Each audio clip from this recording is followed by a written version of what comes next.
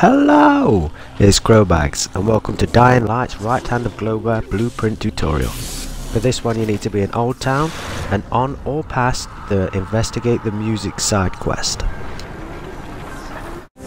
And what you need to do is head to the very north of the map located there.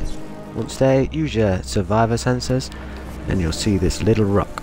Pick it up! The next one is on the opposite side of the map, right down at the south. Once you're there, again, use your survivor sensors and you'll see another little rock. Pick that bad boy up and then you need to head to this location marked here on the map. Once inside, you'll see this skull on the rock. Head up to it and follow the prompts. Step back.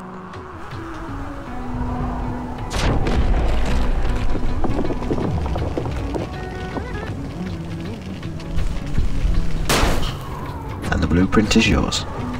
Thanks for watching.